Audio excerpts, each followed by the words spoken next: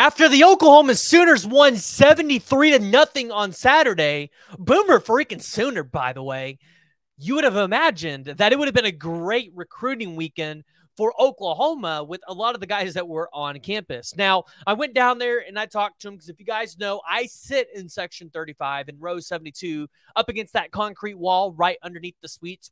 Best spot in the whole stadium, I will say. But I got to sit up there, so I get to look down on the recruits. I get to see who's there, and I kind of get to see from afar what their reactions are, like how they're kind of feeling, at least from afar, while they're at the game. And so the general consensus was it looked like a lot of them were having fun. You saw them in groups, talking, laughing, enjoying their time. It didn't look like any of them were having a bad time. And I know we talked about some of the visitors that would be on campus, but we've actually got some news for some people that I didn't have on the list that actually showed up on campus, including a 5-star athlete in Terry Bussey. Yes, you heard me right. And so we went down there. We got a chance to talk to Danny Okoye, Daniel Akankumi. Those two were on official visits, and let me tell you, Daniel said it was hot, and I agree with him. It was hot because my seats are shaded. His sheets are not. So, but guys, before we dive into it, before we jump into some of this recruiting news, go ahead, hit that like, hit that subscribe button, and jump down in the comments below and let me know what y'all's thoughts are about what the Oklahoma Sooners are doing on the recruiting trail. I know we just lost the 5-star defensive lineman in Dominic McKinley, but you would imagine, just like the race for Williams-Nwaneri, the race for Dominic McKinley's not over. And I promise you guys, when I see Williams-Nwaneri on campus, when I see him in that visitor section, I will be letting you all know. I will be letting you all know that night when I get back from the game that Williams-Nwaneri was on campus, and we're going to talk about it. We'll speculate about it, but was not on campus this week. And we're going to start out with his teammate that was on campus, the 3-star defensive lineman, Kamori Moore, obviously one out here visiting his new home because he is committed to the University of Oklahoma, but also celebrating Caden Green in his first game as a Sooner, right? They both went to Lee Summit North together.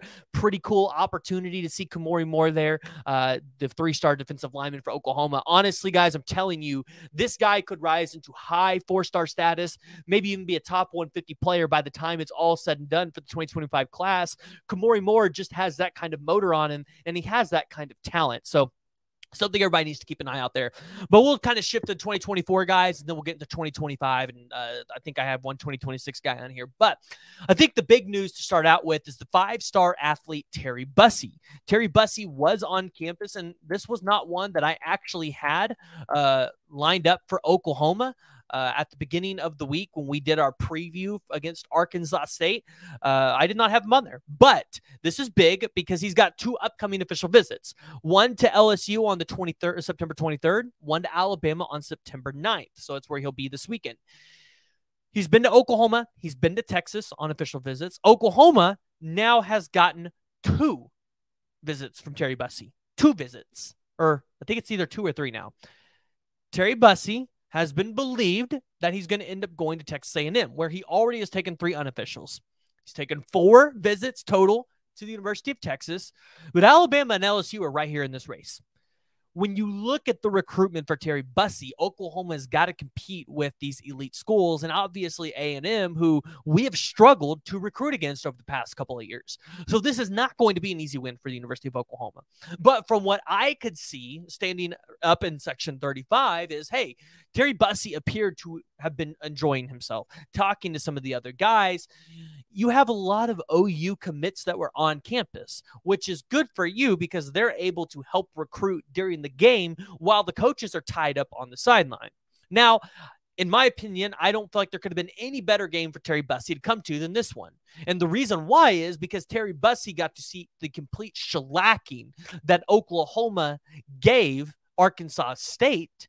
And he gets to kind of see all the different ways that everybody's going to be used on the offense, right? Those wide receivers had a field day on the field. I mean, if you watched Andrell Anthony, Petaway, you had Drake Stoops and Gavin Freeman, which, I mean, Terry Bussey could be a guy that might be able to do some special team stuff for you.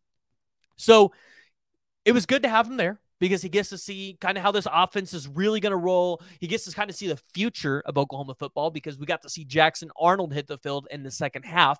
That was really exciting. OU fans were excited to see him there. He actually got a standing ovation on his way onto the field. So that was interesting. I do want to stress, don't call for Jackson Arnold this season, because that's just not a good look if Oklahoma fans continue to call for the freshman quarterback and don't let their bona fide starter finish out a season. So don't call for Jackson Arnold. But Terry Bussey gets to see what Jackson Arnold is all about. He gets to see what he's going to be walking into. You had Michael Hawkins on campus, so Michael Hawkins was able to recruit him there.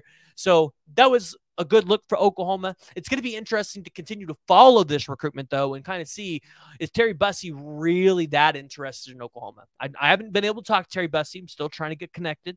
But if Oklahoma is able to position themselves in the top 3 or maybe even in the top 2 for Terry Bussey, then you would imagine Oklahoma and Emmett Jones might be able to get the deal closed.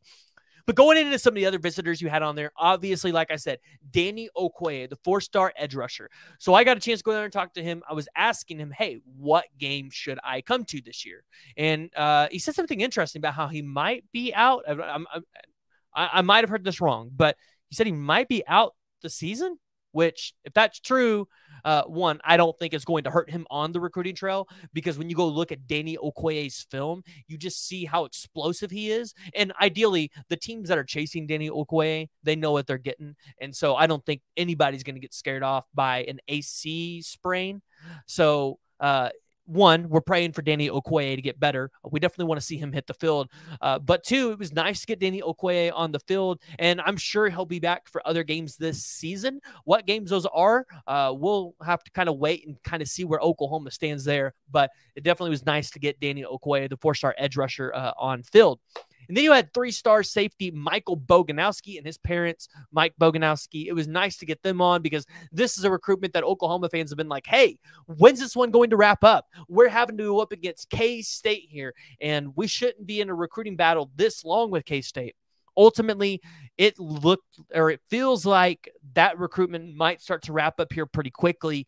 I'll be following up with the Boganowskis this week. I was going to let everybody get through Sunday and follow up with people Monday and the following days to really just kind of get a sense where everybody's at. But it feels like the Boganowski recruitment should be wrapping up this month. And then you got Michael Patterson McDonald. Again, great to get him on campus, because you commit a guy that knows David Stone. So maybe, he's got messages from David Stone to give to some of these uncommitted 24 guys and 2025 guys. You had Andy Bass on campus. We're going to meet him, I believe, next week or the week after. We'll get pictures and stuff there. So you guys stay tuned for that one. Daniel Akankumi, so the 3-star offensive lineman out of London, England, was on campus. So got a chance to catch up with him. Again, it was hot. He's going to be taking visits to Clemson, Ole Miss, and Miami. So we'll have to kind of probably wait for all 3 of those to kind of take place. At this point, I'm putting in a prediction for Oklahoma. I'll be dropping that over on my Instagram. So if you guys aren't following me over there, at the PG Show _CFB, that's where you guys can find me on Instagram. And I do drop predictions over there because, I'm not affiliated with any recruiting website. So kind of got to do it on my own. But Daniel Akankumi, I would favor Oklahoma at this point. I would have favored Oklahoma, but I really wanted to get past the official visit and kind of get his feel and see where he was at. But I really like Oklahoma in this recruitment.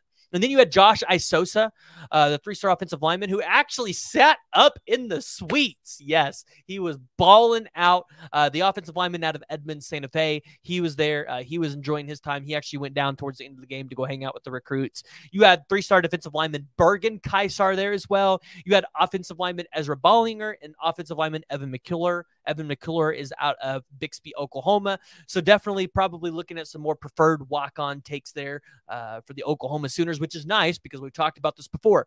Preferred walk-ons are going to drive competition and create that competitive depth that Brent Venables and the staff has talked about so much.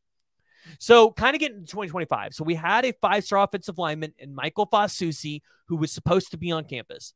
I did talk to him. He was not able to make it to campus, just having troubles getting it up here. I mean, it's hard to play on a Friday night and get everything scheduled, get a ride up here. So Michael Fasusi was not able to make it up here, but he is going to potentially make it up later this season for a game. I'm going to try to talk him into UCF because I feel like that UCF game is going to be a really good game for the recruits to come to. It's been one that I've been throwing out. So just keep an eye on that. Michael Fasusi, and I would imagine Kevin Sperry will be there when he is there as well, because Kevin Sperry is going to probably want to recruit that offensive line really well and get it strong. And if he has a chance to get in front of a 5-star offensive lineman, he's probably going to do it. So that's not set in stone, but you could probably bet on it because he's only 30 minutes away. So then you have the 4-star tight end, Nate Roberts, out of Washington, Oklahoma. Was committed to Notre Dame, decommitted. Now Oklahoma is in there like swimwear in this recruitment. Yes, I just said that. But Nate Roberts took a picture with Brenton Venables in the hallway. There's somebody else with him. I couldn't really make out the name tag. I did not have him on the original visitor list, again, in the Arkansas State preview, but this is a good sign for Oklahoma. To get Nate Roberts on campus, that's a good sign. Now, Nate Roberts probably is going to have to be okay with Oklahoma taking 2 tight ends in 2025. Who could those 2 tight ends be? Honestly, I would like it to be like a Chase Lofton out of Nebraska or somebody like that. I think Chase Lofton is extremely talented. We got to see him at the BV camp. I've got some film that I can actually throw up into a short for you guys if you guys would like to see that. So jump down in the comments below and let me know. But Chase Lofton, I think, is a guy that I would take alongside Nate Roberts. Get you 2 tight ends there, along with taking Devon Mitchell in 2024. You would feel good. And then additionally, you had 2 wide receivers, Elijah Thomas and Jaden Nickens there. So that was exciting to have those 2 OU commits on campus, obviously recruiting for you, trying to get guys committed and obviously enjoying their time. You had Xavier Ukponu, the 3-star defensive lineman out of Denton Guyer, obviously supporting his teammates in Jackson Arnold, Peyton Bowen. I did not see Eli Bowen there. I would imagine he was maybe sitting with his parents somewhere else, but I did not see him in the recruit section, so I'm not sure if he was there or not, but I would imagine he was. But Xavier Ukponu is there. This is a guy that I imagine is going to be a part of the Oklahoma class. I'm actually probably about to put in a prediction for him to land here. I really like where Oklahoma is sitting in the recruitment for Ukponu, and we'll probably try to get out there and see him either this year or for sure next year. And then in 2026, Oklahoma had the 4-star offensive lineman Jackson Cantrell out of Nixa, Missouri, which is right outside of Highlandville. By the way, it's kind of where my parents are from. They're from Missouri, in the Galena area. So I'm very familiar with Missouri and Nixa and all those areas. But Jackson Cantrell was there. Right now, he's ranked as one of the top players in this class. But obviously, there's not really any 5 stars yet in 2026, just because there's not a lot of evaluation for those guys yet. And so we'll have to really kind of see where Jackson Cantrell falls. But he is a talent that Oklahoma likes, and I definitely think Oklahoma could try to land. You would imagine if you're Oklahoma, you're going to have to go up against a K-State, a Kansas, a Missouri, a Nebraska for this kid, and then obviously other elite schools as well. So this is not going to be a recruitment that Oklahoma is easily going to be able to win, especially when it comes with a top-tier offensive lineman, but Oklahoma should be able to close this one down at some point. So, but that's what I was able to take away from the game. That's kind of what I was able to see. So it was interesting there to see that. Next week for the SMU game, we'll give you a little one here. Josh Isosa will be back, but he's going to be on his official visit for the SMU game. So that one's at 5 o'clock, Stripe the Stadium. I would imagine there's going to be plenty of other visitors. So I'll start messaging people, hitting people up, and kind of seeing who's going to be there and who won't. And we'll have a list for you guys probably Thursday. I plan to get that video out on Thursday. So, but guys, if you haven't already, go ahead and hit that like and hit the subscribe button. Jump down in the comments below and let me know what y'all's thoughts are around this recruiting class for Oklahoma and exactly what your thoughts are and what your feelings are for where Oklahoma could end the 2024 cycle.